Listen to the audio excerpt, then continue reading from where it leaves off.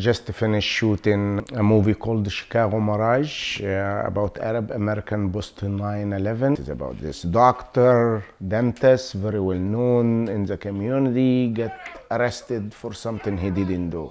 He spent 10 years in prison, and the beginning of the movie is the first day he's coming out.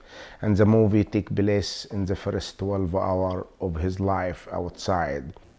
Being in jail and experiencing all the trauma and the hardships that he encountered, he comes out wanting to seek maybe revenge on society for putting him in that situation. So he decides, well, I did the time, now let me do the crime. But there's a little bit of tension between his inner feelings about whether or not he should take this route or take care of his family, for his son that he never seen for 10 years, and his wife and members from the community. For example, Asad the boss, he plays a positive role and he tries to influence him to go on the right track. We are not what we were 10 years ago.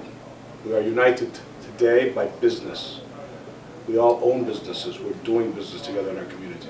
The other character, which is played by Wasfi's role, takes him in the negative line, so we don't know which route he's going to take. It's a good movie about inner struggle and what to do, what not to do. Okay, I'm ready. We have a strong community here in Chicago, much stronger than you've experienced. And we want to keep it that way, keep things positive. Sayed is brilliant. I was really touched by the fact that he called me to be a part of this, because I've always looked up to him from the very beginning of me starting out as an actor. I've always looked up to him. I remember calling him you know, when I first started out there, and he gave me a lot of advice. And he's always been a pillar of our community out there. And so for it to come full circle like this is awesome. He's very talented. I mean, whether he's directing from the outside or he's acting, and you'll see in some of the scenes there how, you know, how strong his emotion is. Mother! Come here! Why did you kill him and his father? Why he said another man come What did? You're confused. I'm not confused! I'm very happy with how it all turned out. I guess it exceeded all my expectations. You know, I didn't think it was going to be as big as a production as it is. I have 10 years old kid. I never hold him in my hand. When they arrested me, I was on the top of my game. I was the best dentist in Chicago. I'm not a guy who wanna do fluffy movie. I don't know how to do, you know, fluffy movie. Something, you know, I can do comedy, yes, but I wanna something cinematic. Hollywood seems so far away from us, so far out of reach. But it's really not. And the thing is too, is that our culture loves film and television. It's a denial to say that they don't love it. In our community, even in Hollywood and abroad, I mean, we want to make our own films. We want to change maybe in the future some of the stereotypes I think we have with our people. And we're all stereotyped.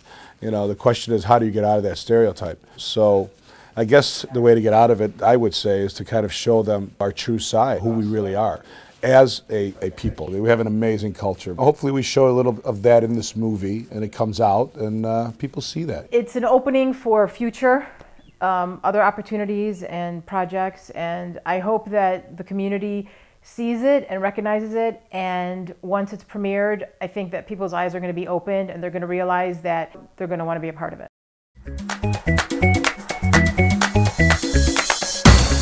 Ready? Okay, this is to Angie. Hi, Angie. I want them to be definitely proud. Hey guys, this is my man. Without him, it wouldn't be Chicago Mirage. Yes, okay? Well, there you go. See what I was talking about earlier?